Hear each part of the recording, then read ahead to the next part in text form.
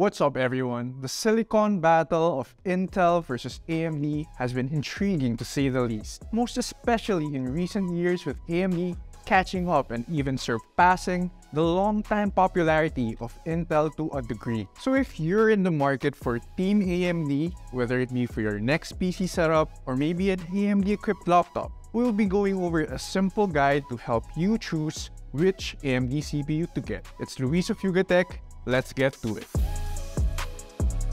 Before we get into AMD specifically, let's get acquainted with some common and important processor lingo. A core is a processing unit within a CPU. A CPU with more cores can perform more tasks simultaneously, which can lead to better performance in multi-threaded applications. A thread, on the other hand, is a virtual processing unit within a CPU. It's a sequence of instructions that can be run independently by a processor or a CPU. Overall, threads help to make computer programs run faster and smoother by breaking up tasks into smaller pieces that can be executed independently.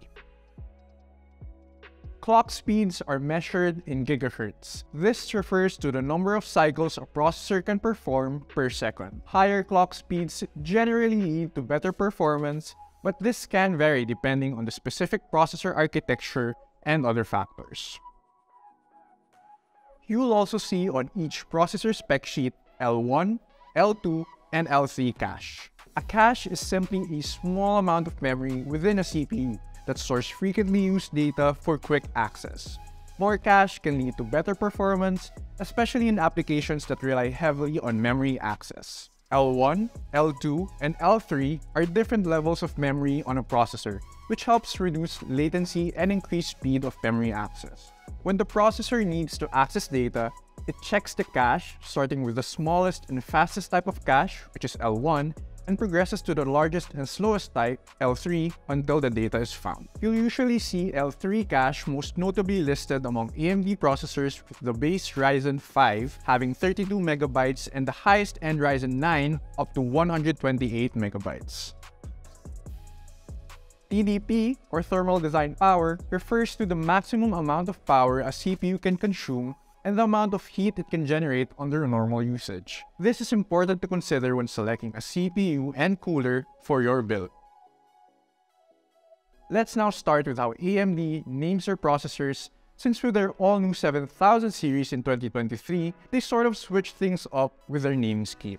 The first digit refers to the year or generation of the processor, with 7 designated for 2023. You'll usually see it referred as the Ryzen 7000 series, with the latest being the Ryzen 7040 series in this generation.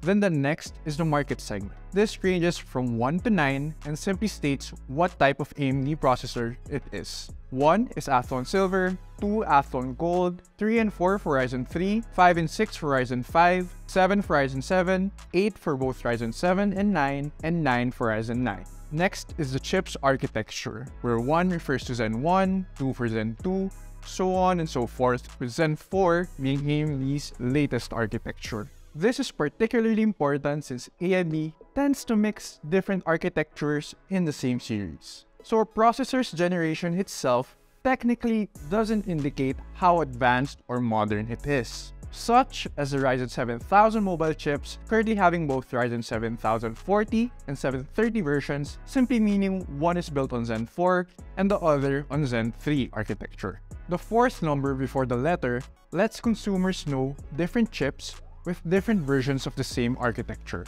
It's either a 0 for a slower chip and 5 for a faster or upper model chip. The last is a letter that indicates the chip's TDP.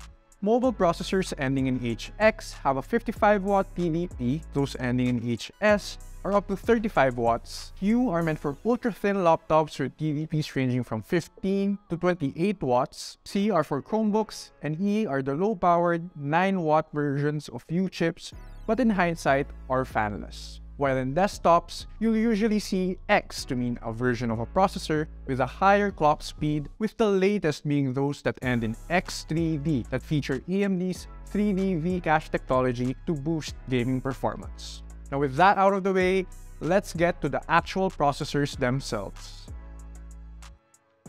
The Ryzen line of processors are designed for desktops and laptops. They come in different tiers ranging from the entry-level Ryzen 3 to the highest-end Ryzen 9. Nowadays, they're commonly built on the Zen architecture, which offers improved performance and efficiency over previous generations. The Ryzen 5 series is designed for mainstream desktop and laptop users who need a balance of performance and value, and they're generally the best option for most people. Especially with the 7000 series and the Zen 4 architecture, they've become a pretty good chip for gaming, content creation, and productivity tasks. Ryzen 5 desktop processors include both the Ryzen 7 7600 and 7600X. These processors typically have 6 cores and 12 threads and offer strong single-threaded and multi-threaded performance for most users. The Ryzen 7 series of processors are designed for users who need more performance than the Ryzen 5 series can offer. Currently, there are 3: the Ryzen 7 7700, the 7700X, and the 7800X 3D. These processors typically have 8 cores and 16 threads and offer even stronger single-threaded and multi-threaded performance. They're a good choice for users who need to run demanding applications, do content creation, or even high-end gaming. The Ryzen 9 series is designed for high-end desktop and workstation users who need the best performing Ryzen chip. Now, there's a handful of them with the Ryzen 7 7900, 7900X, and 7900X 3D having 12 cores and 24 threads. Meanwhile, the highest-end Ryzen 9 7950X and 7950X 3D have 16 cores and 32 threads. They're a good choice for users who need to run the most demanding applications such as 3D rendering, scientific simulations, or those who just want one of the fastest chips out there for gaming. Now, you may be wondering, where is the more budget-friendly Ryzen 3? Well, in 2023, there aren't any new 7000 series Ryzen 3 processors, with the last made widely available being the Ryzen 3 3000 series launched way back in 2020, which were some of the last Zen 2 architecture Ryzen chips we saw.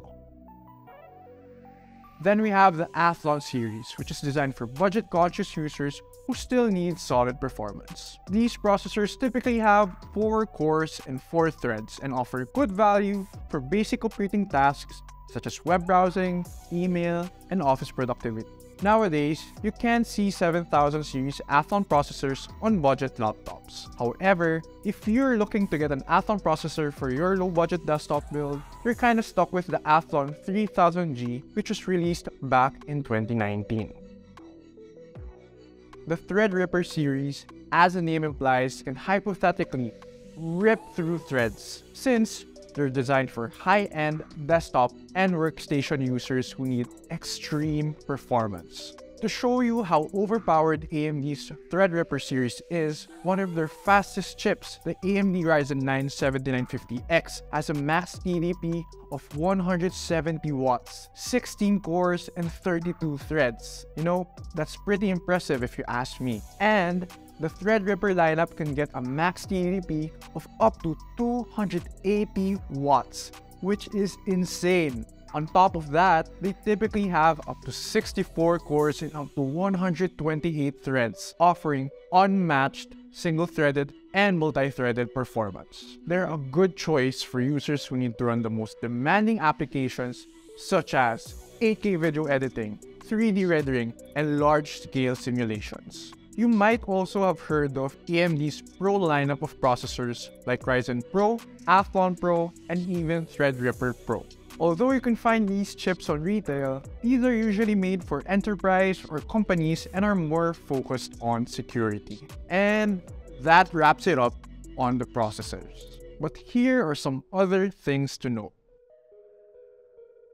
Both Ryzen and Threadripper processors use AMD's Zen Architecture, which is designed to deliver high performance and efficiency. The latest Zen 3 architecture offers improvements in both single-threaded and multi-threaded performance over previous generations. The Ryzen and Threadripper processors use different sockets, so it's important to make sure your motherboard is compatible with the processor you choose. Ryzen processors use the AM5 or in older models the AM4 socket, while Threadripper processors use the TRX4 or STRX4 socket. AMD processors are known for their ability to be overclocked, which can improve performance even further. This is simply the process of increasing the clock speed of a CPU beyond its factory specifications. However, overclocking can also increase power consumption and heat output, so it's important to make sure your cooling system is up to the task. Then there's the topic of APUs. APU stands for Accelerated Processing